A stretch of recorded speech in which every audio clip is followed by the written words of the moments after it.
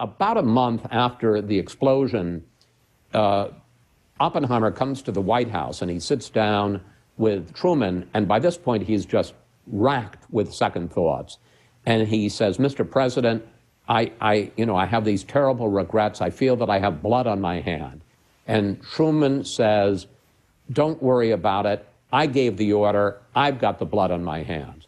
And they finish the conversation. Oppenheimer leaves, and Truman says to his staff, "I never want to see that son of a bitch in this office ever again."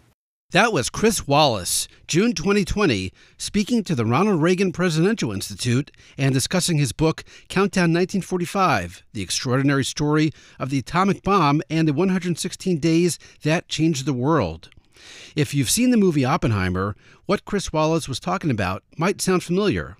It was October 25th, 1945, when Robert Oppenheimer met President Truman in the Oval Office. The scene was pivotal in the movie and in real life. Now it's time for the Academy Awards, and Oppenheimer is up for an Oscar for Best Picture and in 12 other categories. So let's use this episode of C-SPAN's The Weekly to hear from experts and historians and biographers talking about that time Oppenheimer met Truman. The fact-check question for this podcast: did the movie get it right? First expert, Ray Monk, author of Robert Oppenheimer, A Life Inside the Center. Oppenheimer's views didn't change. Oppenheimer served on the target committee, actually, that chose the targets for the atomic bomb, and so was partially responsible for Hiroshima being one of the targets. He, together with other people, persuaded them to drop Kyoto off the list because of its treasures of Buddhist architecture and its significance to Buddhism. But no, he used the image of dirty hands. When he met President Truman after the bombings, he said to Truman, "Mr. President, I feel I have blood on my hands." And he did indeed have blood on his hands. He had the opportunity to support the Chicago petition. The scientists at Chicago, led by Leo Szilard, drew up a petition signed by scientists urging the US government not to use this bomb in the first instance on Japanese civilians, but to invite the Japanese to a demonstration of its power, which they thought would be enough. Oppenheimer argued against that, and his argument against that was it might fizzle. And if it fizzles, if it doesn't work, then the so-called demonstration has done more harm than good. Now, here's William Crawley of the University of Mary Washington. The story is that the scientist Robert Oppenheimer, who was, of course, instrumental in developing the bomb, he was like many of the scientists. They helped develop it, but then when it was actually used and the way it was used, they had second thoughts about it. Oppenheimer was one of those, and he called upon Truman one day in the Oval Office and explained that the bomb having been used, he said, "Now, we scientists," he said, "I feel I have blood on my hands." Whereupon Truman took out his handkerchief and said, "Here, you want to wipe your hands off?" And then after Oppenheimer left, Truman said to an associate, quote, "I don't want to see that son of a bitch in this office ever again." Next, David Cassidy, author of J. Robert Oppenheimer and The American Century. When Oppenheimer then, after the war, when he expressed his guilt to Truman, that he even went into Truman's office and said his hands have blood on them, Truman said, "Get this guy out of here. I'm the one that decided to drop that bomb. He did not decide that." The story also was told by a scientist who worked on the Manhattan Project in Oak Ridge, Tennessee. That's where uranium was enriched for use in an atomic bomb. Here's Dieter Gruen.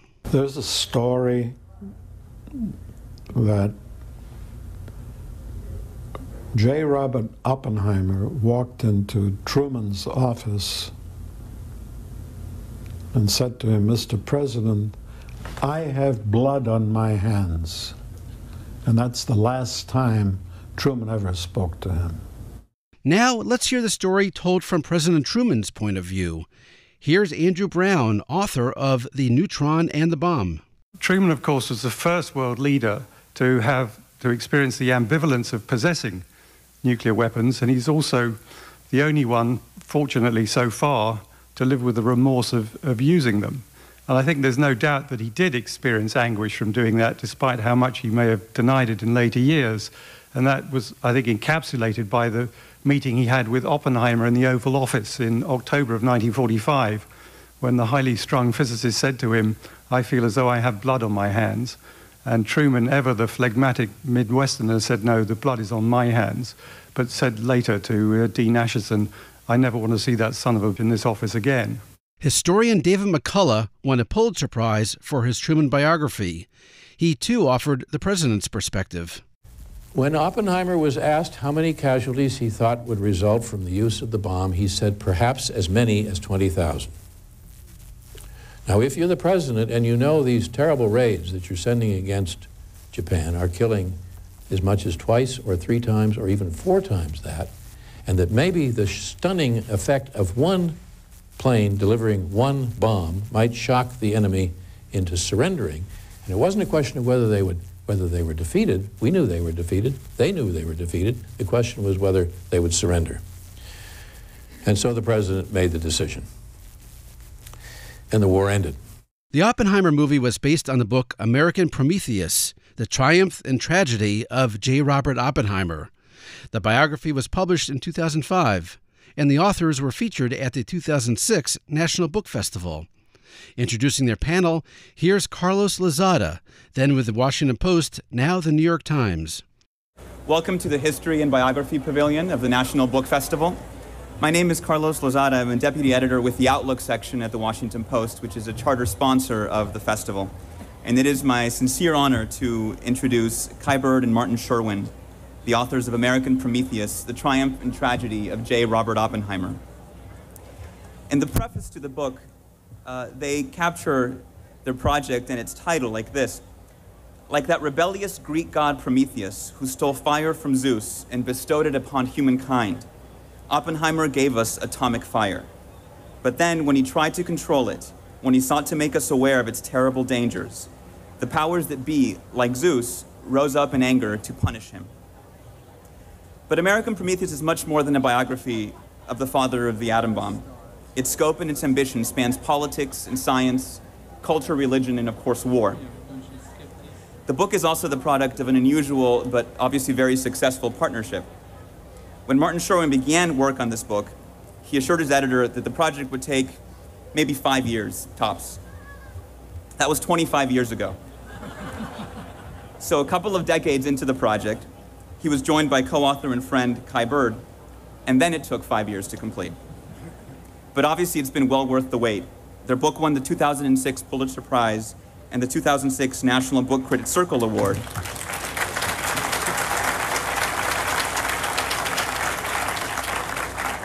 Both in the biography category.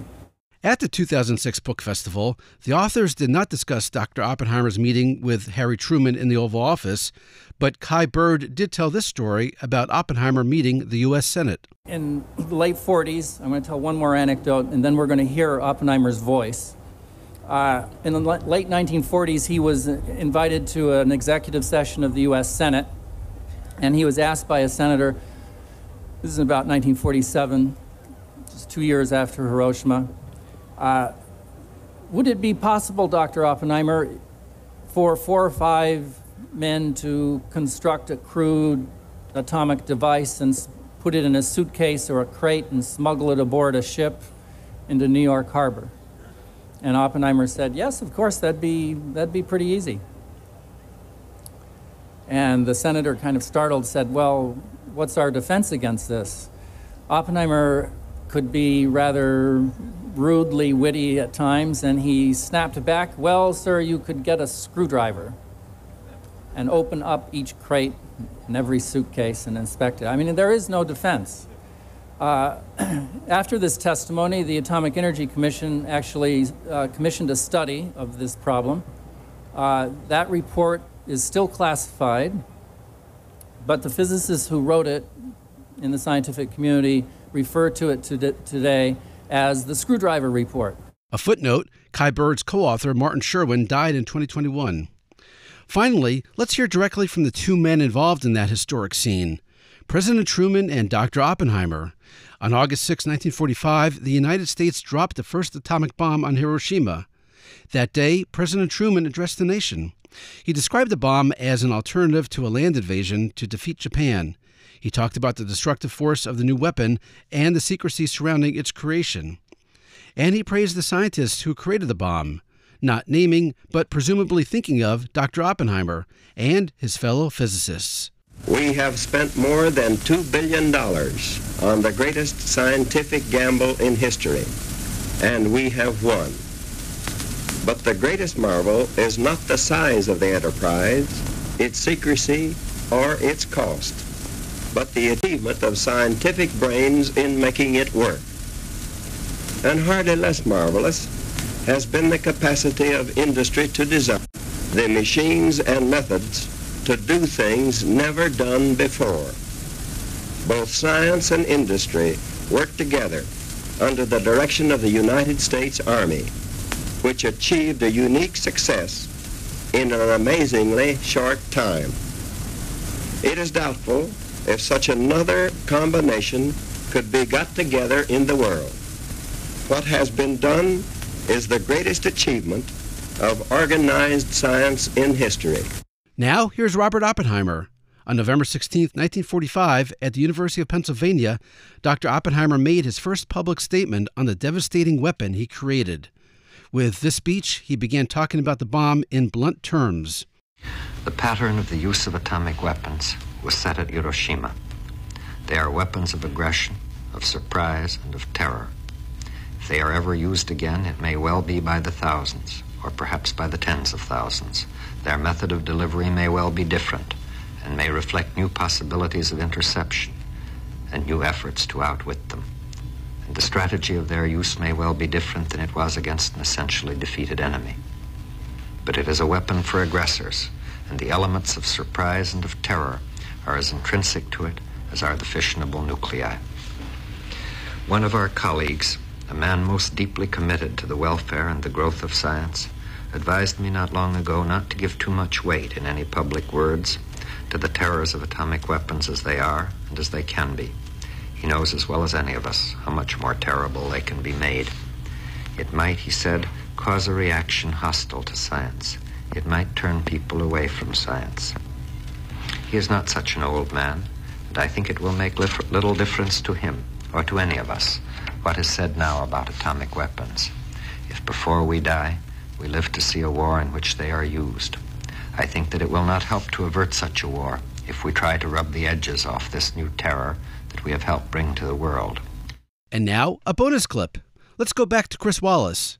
When the veteran television news journalist appeared on C-SPAN's Q&A program in June 2020, he added this color about that dramatic and historic encounter between Dr. Oppenheimer and President Truman. You sort of know the story, but obviously when you begin, you don't know all the details. And as you begin to research it, you find out about scenes, characters, moments, events, details that that you didn't know about, that just make the story so much richer, and that if you'd been a Hollywood screenwriter, you wouldn't ever have dared to write. Well, turns out Hollywood screenwriters did indeed write that scene, and they did it for a movie that's nominated for 13 Academy Awards.